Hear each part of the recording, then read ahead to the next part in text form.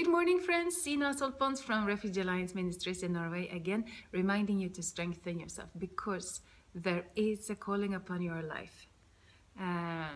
And you might measure, some pastors say that you might measure the importance of what you are going to do in the future by the level of hardship that you have to go through now. So whatever hard situation you're going through, maybe you should look at it differently and think, maybe someone evil is trying to stop me from walking with God 100% so that I can spread His love and His justice and His peace in this world. Let us not be fooled, my sisters and brothers. God has a plan, and it will surely come to pass also in your life. Today is Friday, and today is a day where many of my friends are seeking God, especially Muslims, but also others, because now the weekend starts, we have more time, and many are seeking God, praying, and going to meetings, trying to hear from God. And it's good because our lives are not just about eating, drinking, sleeping, waking up, eating, drinking, sleeping. There is something more to life. Our lives are very void, shallow, if you don't even get the spiritual dimension. So this is a good time to seek God, and whoever calls upon the name of the Lord shall be saved, and He will not chase away everyone who calls upon Him in truth. But that's the only requirement. It requires that we call upon Him in truth, from a sincere heart. Then He will answer. And I just spoke with someone the other day who said, I cannot understand this thing about the cross. There are two things I can't understand. I can't understand why you love to show the cross, because it's something humiliating for Christians. Jesus was killed there. And I said, for us, it's very different. When I see the cross, of course I know it's a torture equipment. And it was painful for Jesus to die there. But I know that He is God. He is God incarnated in this body. Just like Muslims think that the Word of God was incarnated in Quran, we think that the Word of God was incarnated in Jesus. He is the Word of God. He is God. He's not a person. He's God. And when He hung on the cross, He could have called upon legions and legions of angels to fight for Him, or He could just have done as He did at the creation of the world, say, be light. He could have jumped off the cross if He wanted. It was not the nails that kept Jesus to the cross. It was not defeat.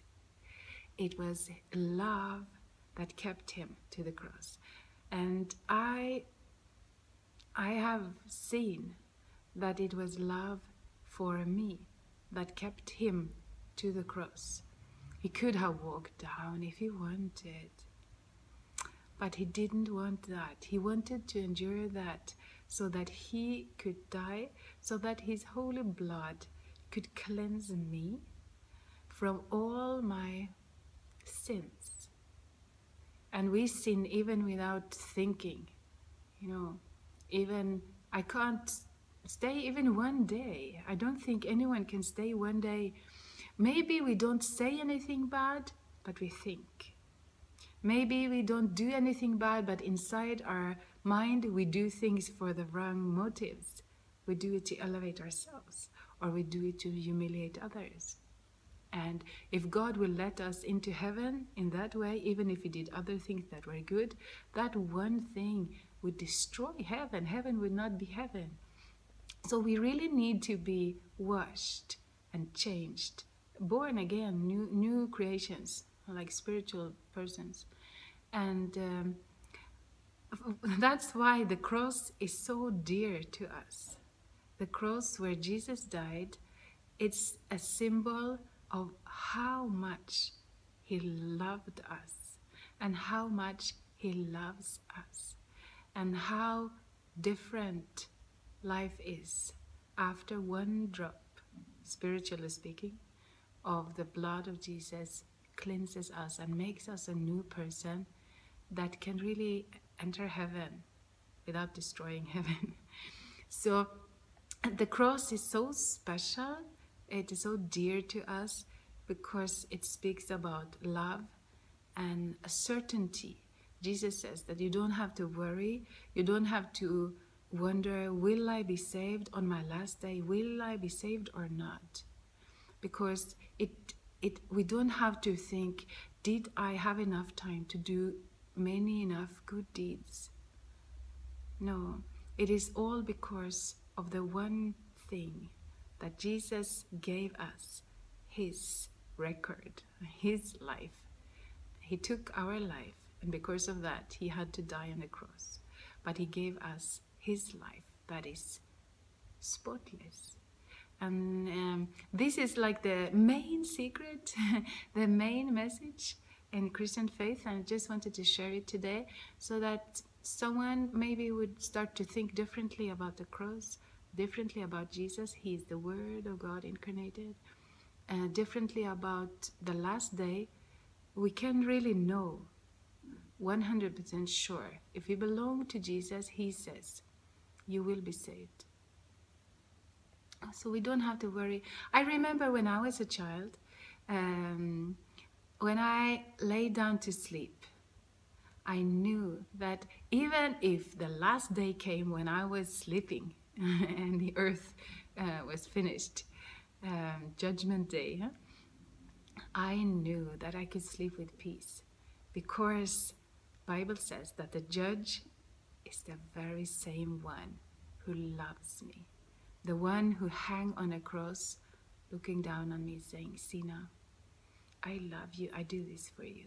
So there is nothing to fear because the judge of the whole world is Jesus. It is my Savior. It is your Savior who did all this, who endured the pain at the cross to be together with you for eternity. He will not judge you. You will be safe on the judgment day because you will see his loving eyes. He has exchanged lives for you. A later day I will sing a song for you that says that it was because of my name, in my name, that he died. So I got his name. Wow. That's why I can inherit heaven. Okay. I hope that some of these things would stick to your heart and that you would start thinking about them. There is something special about Jesus. We can see it not even in Christianity, but even in Islam. There's something special about Jesus. And I hope that you'll start to investigate what it is. What is so special about Jesus? Yeah. And I am wishing you a very, very good, safe, and pleasant weekend. May you have peace wherever you go, and may you bring peace wherever you go. If you are here in Kristiansand, welcome to church on Sunday, 3 o'clock for the dinner and 4 o'clock for the worship, and prayer meeting Saturday. Anyway, you are not alone. We are together. Let us pray.